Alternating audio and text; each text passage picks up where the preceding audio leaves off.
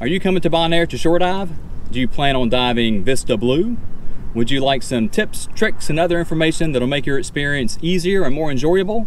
Well, that's what we're talking about in this video. And we're doing it right now.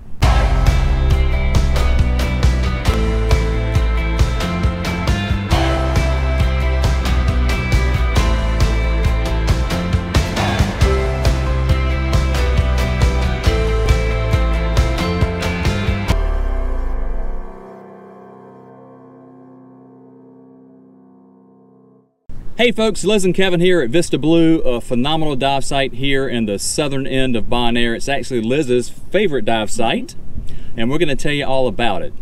But first, if you're new to our channel, my wife Liz and I, we love to travel, especially to sunny tropical locations where we can scuba dive.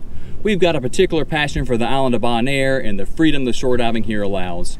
This is another in our series of videos about the different dive sites here on Bonaire.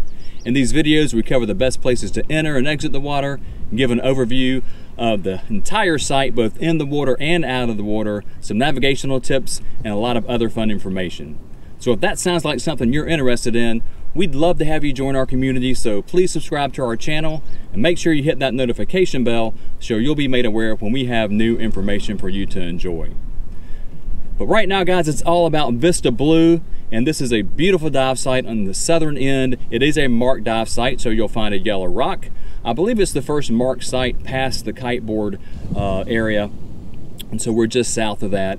But let me tell you, once again, it is a beautiful site full of lush, soft coral, as well as a lot of other good things. But as I mentioned before, this is Liz's favorite dive site, so I'm going to let her tell you a little bit about why she likes it so much and why you absolutely need to dive Vista Blue.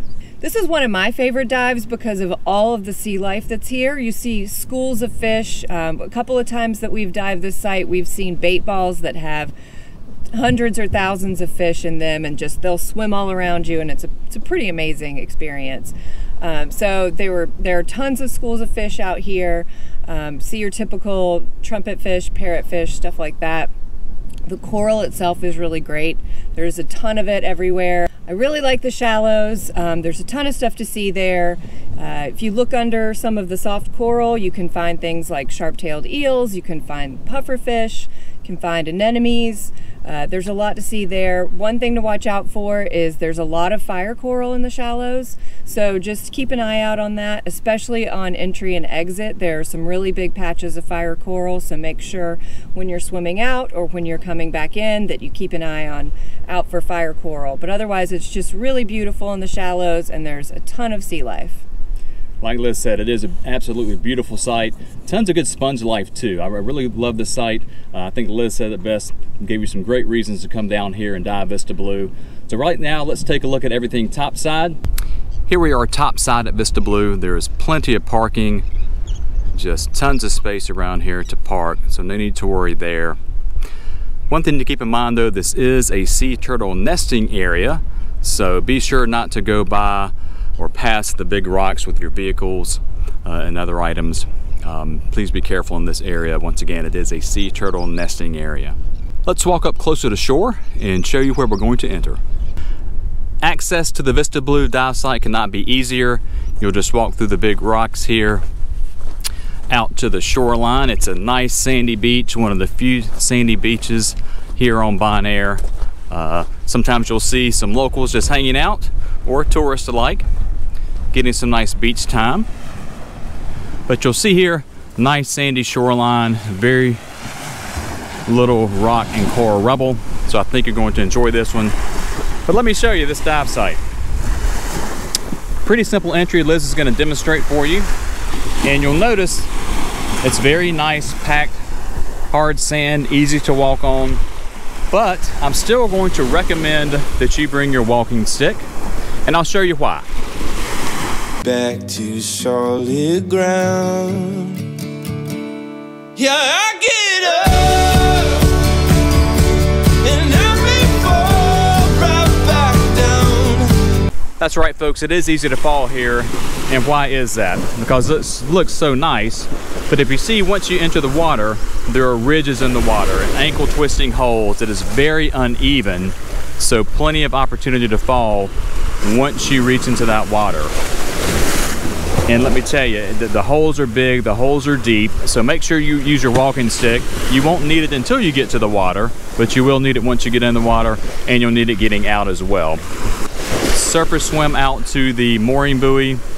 That's a great navigational marker. The mooring pin at the very bottom is in about 25 feet of water, so it really makes for a nice navigational marker. Swim either left or right, depending on the current, or north or south. Then on the way back, swim back along the reef around the 25-foot area, which is beautiful. So another good reason to do that. Find the mooring pin, then come on back on the compass heading you took before you descended.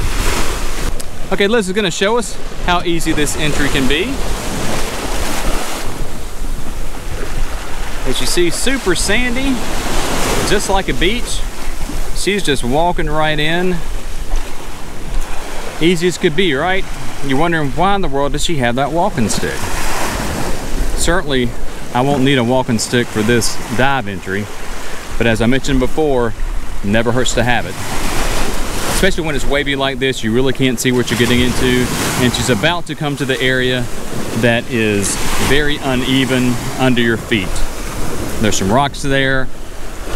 You have these ankle twisting holes, you have these ridges in that substrate area. And I know it doesn't look like she's doing much, but I promise you, she's feeling with that walking stick, she's getting her balance, but it's as simple as that. Exit the same way you got in, and you'll be good to go. Use that walking stick. Once again, it's hard to see when the waves are like this, and especially if you don't have your polarized sunglasses on, you really can't see what's there. So make sure you use that walking stick. You'll be just fine. As soon as you get to where Liz is right now, it's sandy beach again and could not be easier. Well folks, that's just about going to do it here for Vista Blue. We hope you enjoyed this video. We hope you found it informative. If you did, let us know. Let us know in the comments what was most helpful. Give us a thumbs up. We'd really appreciate that. Maybe you've dived Vista Blue yourself and you've got some comments for your fellow divers. Put those down in the comments section too. But thanks so much for watching this video. Guys, Liz is ready to dive, so am I, so I'm going to gear up and get in, and we'll see you at the next dive site.